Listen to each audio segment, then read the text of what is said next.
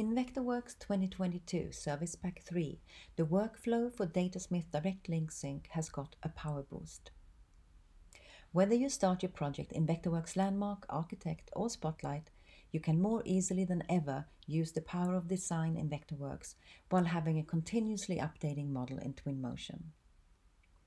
After the file is set up with the initial link, you start a session by clicking the Direct Link Autosync button.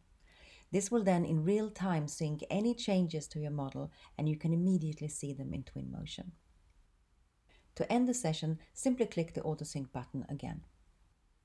When you come into the end stages of the design, use Twinmotion's built-in libraries to give your model that final lift of ambience and life.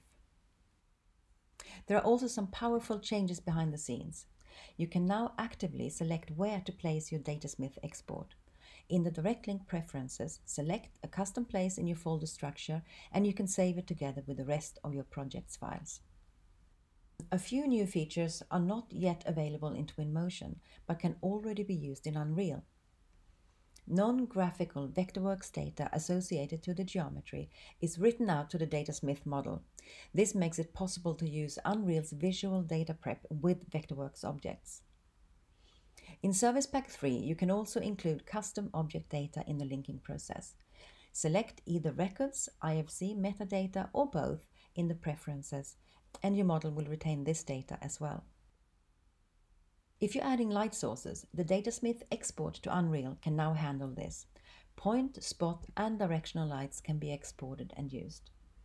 Export the file using the second button and ensure the Import Light Sources is selected when bringing it into Unreal. You can then adjust the lights using the native settings. The improved Datasmith Direct Link to Twinmotion with its continuous flow of information will help you stay focused on the design process.